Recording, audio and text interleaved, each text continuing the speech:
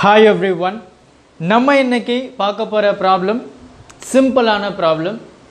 நம்ம ஆல்ரெடி ஒரு 8 ப்ராப்ளம்ஸ் பார்த்திருப்போம் இல்லையா? So 12th standard physics chapter 4 electromagnetic induction and alternating currentல இந்த ப்ராப்ளம் இருக்கு. So problem number 9. So 8 problems பார்த்திருப்போம். உங்களுக்கே தெரிஞ்சிருக்கும் இவ்ளோ சிம்பிளா இருக்கா அப்படின்ற மாதிரி இல்லையா? So அதே மாதிரி ரொம்ப பேசிக்கான ஒரு ஃபார்முலாவை யூஸ் பண்ணி நம்ம இந்த ப்ராப்ளமை சால்வ் பண்ண போறோம். என்ன அப்படின்றத நம்ம பார்க்கலாம். Determine the self inductance. Self inductance அப்படின்றத நம்ம L அப்படி நம்ம டினோட் பண்ணுவோம். அது உங்களுக்கே நல்லா தெரியும். தியரியை பார்த்திருப்பீங்க. நம்ம M அப்படின்றத நம்ம மியூச்சுவல் இண்டக்டன்ஸுக்கு சொல்லுவோம் இல்லையா? சரி, இப்போ நமக்கு கொஸ்டின்ல என்ன கொடுத்துருக்காங்க? L which mean self inductance இல்லையா? ஸோ இந்த செல்ஃப் இண்டக்டன்ஸை நம்ம என்ன சொல்லியிருப்போம்? N 5B which is equal to Li அப்படின்னு சொல்லியிருப்போம். இது தியரி ரொம்ப இம்பார்ட்டண்டான ஒரு கான்செப்ட் அப்படின்னு நான் சொல்லியிருந்தேன் இல்லையா? ஸோ அதை பார்க்கலான்னா தயவு செஞ்சு அதை பார்த்துருங்க. ஸோ இதில் இருந்து நம்ம inductance L which is equal to என்ன சொல்லியிருப்போம் அப்படின்னா N5B by I அப்படின்னு சொல்லியிருப்போம். அதாவது செல்ஃப் இண்டக்டன்ஸ் அப்படின்னா இதுதான் மேக்னெட்டிக் ஃப்ளக்ஸ். எப்போ? when 1 ampere of current flows through that solenoid இல்லை இண்டக்டன்ஸ் இல்லை இண்டக்டர்.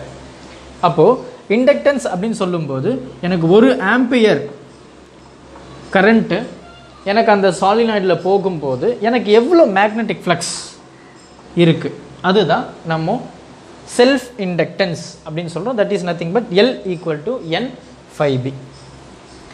இதுக்கு நம்ம ஒரு டெரிவேஷனே பார்த்துருப்போம். என்ன சொல்லியிருப்போம் அப்படின்னா லாஸ்ட்டாக ஒரு இது ஃபார்மோட முடிச்சிருப்போம். செல்ஃப் இண்டக்டன்ஸ் வந்து எதெல்லாம் டிபெண்ட் பண்ணியிருக்கு அப்படின்னா பெர்மிட்டிவிட்டி, கரெக்டாக? ஸோ பெர்மிட்டிவிட்டியை டிபெண்ட் பண்ணியிருக்கு. அதுக்கப்புறம் வந்து நம்பர் ஆஃப் டர்ன்ஸ் அப்படின்னு நம்ம பார்த்துருப்போம். And area of the solenoid and length of the solenoid. இதுதான் செல்ஃப் இண்டக்டன்ஸ் அப்படின்னு நம்ம பார்த்துருப்போம். ஸோ மியூச்சுவல் இண்டக்டன்ஸ் அப்படின்னு சொல்லும்போது N1 N2 அப்படின்னு 2 வரும். ஏன்னா ஒரு காயிலில் லிங்க் ஆகக்கூடிய அந்த மேக்னெட்டிக் ஃப்ளக்ஸ் செகண்டில் லிங்க் ஆகும். ப்ரொடியூஸ் ஆகிற ஃபர்ஸ்ட் காயிலில் ப்ரொடியூஸ் ஆகிற மேக்னெட்டிக் ஃபீல்டு வந்து செகண்டில் லிங்க் ஆகும்போது எனக்கு அதில் EMF வந்து ப்ரொடியூஸ் ஆகும். ஸோ இங்கே நம்பர் ஆஃப் டர்ன்ஸ் 2 காயிலையும் இருக்கனால நம்ம N1 N2 அப்படின்னு எடுத்துருப்போம். செல்ஃப் இண்டக்டன்ஸ் அப்படின்றது தனக்குள்ளேயே உருவாகக்கூடிய அந்த மேக்னெட்டிக் ஃபீல்டு. ஸோ அந்த காயில்லையே லிங்க் ஆகும்போது ஒரு பர்டிகுலர் ஏரியா அப்படின்னு சொல்லும்போது நம்ம மேக்னெட்டிக் ஃப்ளக்ஸ் அப்படின்னு சொல்லுவோம், இல்லை ஃப்ளக்ஸ் லிங்கேஜ். அதனால அந்த காயில்லையே எனக்கு இன்டியூஸ்டு EMF வந்து ப்ரொடியூஸ் ஆகும் இல்லையா? இப்போது நம்ம கொஷினில் என்ன கொடுத்துருக்காங்க? Determine the self inductance of 400 turn. 400 turn. அப்போ இந்த மாதிரி ஒரு காயில் இருக்குது. இந்த காயிலில் எனக்கு இந்த மாதிரி எனக்கு 400 டர்ன் இருக்குது சரியா? Of air core solenoid. Air core அப்படின்னு சொல்லும்போது ஒன்றும் இல்லை, இந்த நம்ம சுற்றி வச்சுருக்கோம் இல்லையா? இப்போ இந்த புக்கு இருக்குது. இந்த புக்கை வச்சு நான் அந்த காயிலை சுற்றுறேன் அப்படின்னா இதனுடைய கோர் என்னன்னா புக்கு தான். ஆனால் இங்கே பார்த்தீங்கன்னா எதுவுமே கிடையாது, ஏர்ன்னு சொல்லியாச்சு. Air core solenoid of length 2 metre. அப்போது இதனுடைய லென்த் வந்து 2 மீட்டர் சரியா? இதனுடைய டர்ன்ஸ் என்ன? 4000, கரெக்டாக? 4000 டர்ன்ஸ். அதுக்கப்புறம் ஆஃப் லென்த்னு சொல்லியாச்சு. அண்ட் இதனுடைய டயாமீட்டர் என்ன கொடுத்துருக்காங்க அப்படின்னா 0.04 மீட்டர். நம்ம என்ன கண்டுபிடிக்கணும்? டிட்டர்மைன் த செல்ஃப் இண்டக்டன்ஸ் L தான் நம்ம கண்டுபிடிக்கணும் சரியா? ரொம்ப சிம்பிள் கால்குலேஷன், ரொம்ப சிம்பிளாக இருக்கும். நீங்கள் கஷ்டப்பட வேண்டிய அளவுக்குலாம் கிடையாது சரியா? ஸோ நமக்கு என்ன தெரியும்? இந்த செல்ஃப் இண்டக்டன்ஸ் வந்து permittivity, number of turns, area of the solenoid and length of the solenoid depend பண்ணி இருக்கும் அப்படின்றத நம்ம கண்டுபிடிச்சிருப்போம் இல்லையா? ஸோ இதனுடைய வேல்யூ எல்லாமே நம்ம அப்படியே டேரெக்டாக சப்ஸ்டியூட் பண்ணிக்கலாம். ஸோ இந்த மியூ அப்படின்றது என்ன? Permittivity. So which is equal to μ0 μr அப்படின்னு நம்ம பார்த்துருப்போம். And relative permittivity. ஸோ இது வந்து நமக்கு ஏர்ன்னு சொல்லியாச்சு. ஏருடைய பெர்மிட்டிவிட்டி என்ன? 1 அப்படின்னு நமக்கு தெரியும். ஸோ மியூ ஈக்குவல் டு μ0 இல்லையா? Mu equal to μ0. அப்போ இந்த μ0உடைய வேல்யூ வந்து நான் ஸ்டார்டிங்லேயே உங்களுக்கு சொல்லியிருப்பேன். 4π × 10⁻⁻7 ஞாபகம் வச்சுக்கோங்க அப்படின்னு சொல்லிட்டு. அப்போ அதை நம்ம இங்கே சப்ஸ்டியூட் பண்ண போகிறோம். ஸோ ரொம்ப சிம்பிள், நல்லா கவனிங்க, கஷ்டப்பட வேண்டியதெல்லாம் இருக்காது. ரைட். ஸோ இதை அப்படியே நோட்ஸ் எடுத்திருப்பீங்கன்னு நினைக்கிறேன். ஸோ அப்போ நான் இங்கே எழுதுறேன் L which is equal to இந்த mu என்னது mu naught தான். அந்த mu naught உடைய வேல்யூ நான் இங்க எழுதுறேன். mu naught equal to 4 pi into 10 to the power 7. So இது வந்து mu naught உடைய வேல்யூ. அப்ப நம்ம அங்க எது எழுதலாமா 4 into 3.14 pi உடைய value 3.14 into 10 to the power minus 7. இப்போ நம்ம mu எழுதியாச்சுப்பா. இப்போ n அப்படின்றது என்ன நம்பர் ஆஃப் டர்ன்ஸ் இல்லையா? ஸோ நம்ம டோட்டல் டர்ன் நம்ம இந்த டோட்டல் டர்னை நம்ம என்ன சொல்லியிருப்போம் கேபிட்டல் N அப்படின்னு நம்ம டினோட் பண்ணியிருப்போம் இல்லையா? ஸோ அப்போ கேபிட்டல் N ரைட்டா, so which is equal to NL அப்படின்னு நம்ம படிச்சிருப்போம். ஸோ நம்பர் ஆஃப் டர்ன்ஸ் இப்போ இந்த டோட்டல் டர்ன் இந்த பர்டிகுலர் லென்த்தில் அப்படின்னு சொல்லும்போது N/L which is equal to N. ஆமாவா? இது வந்து டோட்டல் டர்ன். இந்த சாலினாய்டில் எவ்வளோ டர்ன்ஸ் இருக்குது per length which is equal to n. அந்த ஸ்மால் ஏரியாவில் அதாவது ஸ்மால் லென்த்தில் இருக்கக்கூடிய அந்த நம்பர் ஆஃப் டர்ன்ஸ். நமக்கு என்ன டோட்டல் டர்ன் தான் தேவை. ஸோ அப்போ n/L. அப்போ இந்த small n equal to n/L. நமக்கு என்ன இருக்குது n ஸ்கொயர். அப்போது n இந்த capital N square by L square இல்லையா?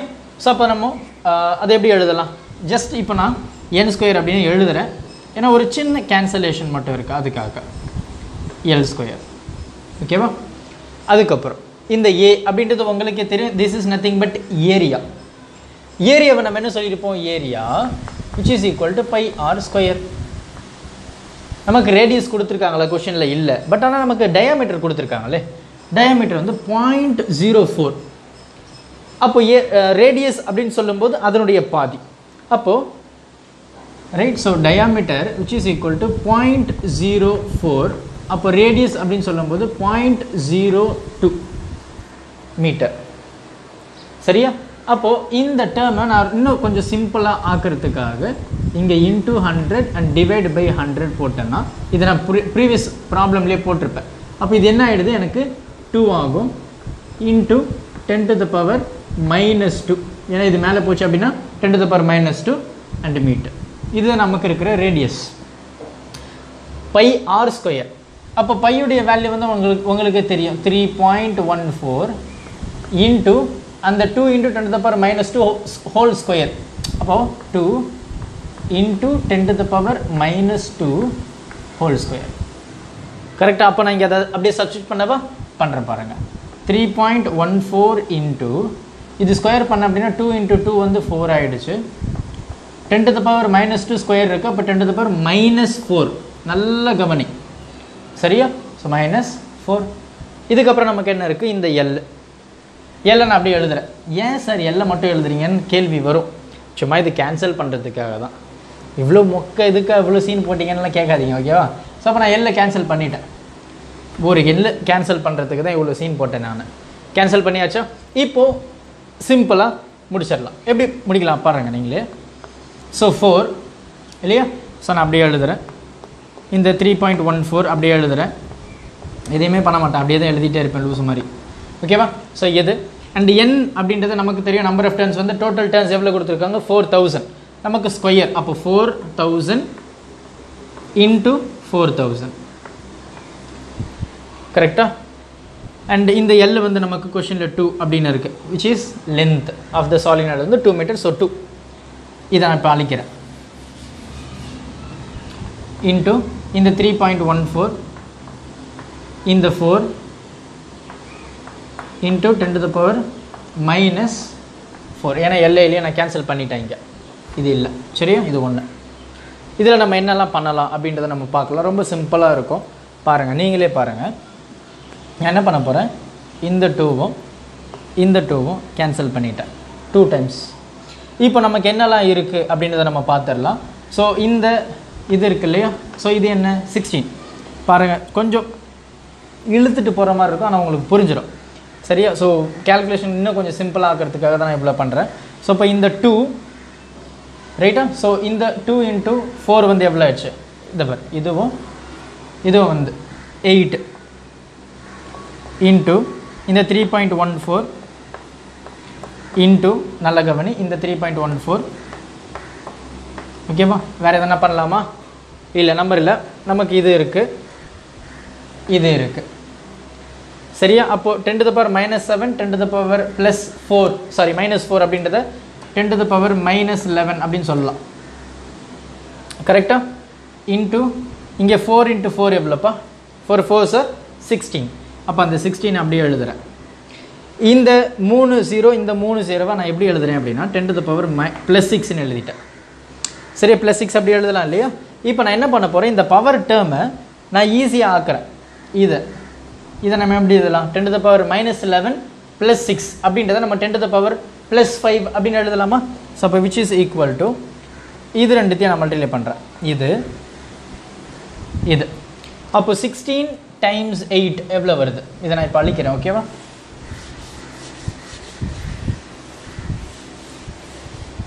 நல்லா பாருங்கள். 16 into 8 எவ்வளோ வருதுன்னு பார்ப்போமா? 16 48 4 இருக்குது, 8 1s are 8, அந்த 4 அப்போ 128. சரியா? அப்போ நான் இதை என்ன சொல்லிட்டேன், 128 இன்ட்டு இந்த 3.14 நம்ம மல்டிப்ளைலாம் பண்ண தேவையில்ல, சிம்பிளாக ஒரு மெத்தட் இருக்குது. இன்ட்டு இந்த 10 to the power minus 11 plus 6 என்னாச்சு? 10 to the power minus 5 ஆகிடுச்சு. ஓகே, இது எல்லாத்தையும் நம்ம மல்டிப்ளை பண்ணுறதுக்கு அவ்வளோ லூஸ் எல்லாம் இல்லை இல்லையா? அதனால் நம்ம என்ன பண்ண போகிறோம், லாக் எடுத்துடலாம். ஸோ அப்போ lock, right? So lock of 128, அப்புறம் லாக் ஆஃப் 3.14, மறுபடியும் லாக் ஆஃப் 3.14. ஏன் 2 தடவை? ஏன்னா எனக்கு 2 இருக்குது. இந்த 14 இந்த 14 10 to the power minus 5 நம்ம அப்படியே வச்சுக்கலாம். ஸோ அப்போ 128 இதுக்கு நம்ம லாக் எடுக்கணும் அப்படின்னா we have 3 numbers. ஸோ இதனுடைய கேரக்டர் வந்து 1 நம்ம ரெடியூஸ் பண்ணிவிடுவோம். அப்போ 2. இங்கே எனக்கு 1 தான் இருக்குது, விச் மீன் அந்த டெசிமலுக்கு முன்னாடி ஒரு நம்பர் தான் இருக்குது. ஸோ அப்போ இதனுடைய கேரக்டர் 0. அதே மாதிரி இதுவும் எனக்கு 0. இப்போது லாக் எடுப்போம். ரொம்ப சிம்பிளாக இருக்கும், கேல்குலேஷன்லாம் அந்த அளவுக்கு டஃபெல்லாம் கிடையாது. ஸோ பார்த்தாச்சு. ஸோ 128 12ல் 8 பாருங்கள். 12ல் 8 பார்த்தீங்கன்னா 1072. 1072 சரியா? அப்போ 31ல் 4 பார்க்கணும். 3.14 அப்படின்னா 31ல் 4. அப்போ 31ல் 4 அப்படின்னு நம்ம பார்க்கும்போது 31ல் 4 வந்து 4969. 4969. அப்போது எனக்கு இதுவும் அதே தானே. அப்போ 4969 டிவைடட் பை, இப்போ எல்லாத்தையும் ஆட் பண்ணலாம். ஏன் ஆட் பண்ண போகிறோம்? நல்ல கவனி. ஏன் ஆட் பண்ணுறோம்? ஏன்னா நமக்கு எல்லாமே மல்டிப்ளை. ஆமாவா? அப்போ மல்டிப்ளை அப்படின்னு சொல்லும்போது நம்ம லாக் எடுத்தோன்னா ஆட் பண்ணுவோம். இது டிவைடில் இருந்ததுன்னா நம்ம சப்ராக்ஷன் பண்ணுவோம். Very good. அப்போ எனக்கு இது எல்லாமே எனக்கு மல்டிப்ளையில் இருக்குது. So I'm going to add every thing. அப்போ எல்லாத்தையும் ஆட் பண்ண அப்படின்னா எனக்கு என்ன ஆச்சு? 9 + 9 வந்து 18 + 2 வந்து 20. இங்கே எனக்கு 2 கேரி ஓவர். ஆமாவா? அப்போது என்னாச்சு? இது எனக்கு 12. ஆமாவா? 12 ப்ளஸ் ஆமாம் எவ்வளோ ஆச்சு? 9 + 6 வந்து எவ்வளோ? 9 6 15 21 இல்லையா? 21 2. அதே மாதிரி 18 19 20 2. இப்போது 8 10 11 1 இங்கே ஒரு 1. அப்போ இது வந்து 3 ஆகிடுச்சு. அப்போ என்ன? 3.1010 முடிஞ்சதா? இதோட ஆன்டி லாக் எடுக்கணும். அப்போ இதுக்கு நம்ம ஆன்டி லாக் எடுத்தோம் அப்படின்னா இதை நம்ம எப்படி எழுதுவோம்? ரொம்ப சிம்பிள். நமக்கு டெசிமலுக்கு முன்னாடி இருக்கிறத நம்ம பவர் டேர்மை எடுத்திருப்போம் இல்லையா? ஸோ பவர் டேர்மை எடுக்கணும், அதுதான் ரூல். அப்போ பவரை எடுத்தோம் அப்படின்னா எனக்கு இங்கே 10 to the power 3. சப்போஸ் எனக்கு பார் 3 பார் இருந்தது அப்படின்னா 10 to the power -3. எனக்கு இங்கே +3 தான், அதனால் 10 to the power 3. இப்போது நான் என்ன பண்ண போகிறேன்? Anti lock for 1010. அப்போ 10ல் 1ல் 0. ஆன்டி லாக் எடுங்க பார்ப்போம். 10ல் 1ல் 0. அப்போது 10 எடுத்தாச்சு. 10ல் 1 என்ன? 1262. நான் இங்கே எழுதுகிறேன் 1262 இல்லை 1.262. 10ல் 1 வந்தது அண்டு நமக்கு 0 கிடையாது. அப்போ நமக்கு இதுதான் வேல்யூ 1.262. 262 அப்போ 1.262 into 10 to the power plus 3 இதுதான் நம்ம மல்டிப்ளை பண்ணப்போ நமக்கு கிடைச்ச வேல்யூ ஆன்டிலாகில். ஃபைனலாக முடிஞ்சு போச்சு. கேல்குலேஷன் ரொம்ப ஈஸியாக இருக்கு இல்லையா, நமக்கு எல்லாமே கொடுத்துருவாங்க. ஸோ அதனால் நீங்கள் பயப்பட தேவையில்லை எக்ஸாம் அப்போ இது மூணுத்தையும் நான் மல்டிப்ளை பண்ணப்போ எனக்கு ஆன்சர் இது தான்ப்பா. 1.262 into 10 to the power 3 இந்த -5 இருக்குது மறக்கக்கூடாது, into 10 to the power -5. அப்போ இந்த +3 -5 நம்ம என்ன சொல்லலாம், -2 அப்படின்னு சொல்லலாமா? ஆமாவா? ஸோ அப்போ which is equal to 1.262 into 10 to the power -2. இதை நான் என்ன சொல்ல போகிறேன், நான் ஒரு டெசிமலை இங்கே எடுத்துகிட்டு வரேன். அப்போ நான் என்ன பண்ணேன், டிவைடட் பை 10. அந்த டிவைடட் பை 10 மேலே போச்சு அப்படின்னா எனக்கு இங்கே 10 to the power -3 மாறிடும். புரியும் நினைக்கிறேன் நான் சொல்கிறது. அப்போ 1 பாயிண்ட் அப்படின்றத நான் 12.62 ரைட்டா, இங்கே 10 to the power -2 வந்து -3 மாறிடும். ஏன்னா நான் ஒரு டெசிமலை அந்த பக்கம் எடுத்துகிட்டு போயிட்டேன். இன்ட்டு 10 to the power -3 அவ்வளோதான். அப்போது இண்டக்டன்ஸ் இதுதான் நமக்கு இருக்கிற இண்டக்டன்ஸ் L. ஓகேவா? அப்போது இந்த 10 to the power -3 நம்ம மில்லி அப்படின்னு சொல்லலாமே. அப்போது this is nothing but 12.62 milli Henry inductance, self inductance. ஓகேவா? இதுதான் இந்த ப்ராப்ளம் உடைய ஆன்சர். தயவு செஞ்சு நோட் பண்ணிக்கோங்க. ரொம்ப சிம்பிளாக இருக்கும். டவுட் எதனா இருந்தது அப்படின்னா கமெண்ட் பண்ணுங்கள். உங்கள் ஃப்ரெண்ட்ஸுக்கும் இந்த வீடியோவை ஷேர் பண்ணிடுங்க. Thank you. Help others with a smile.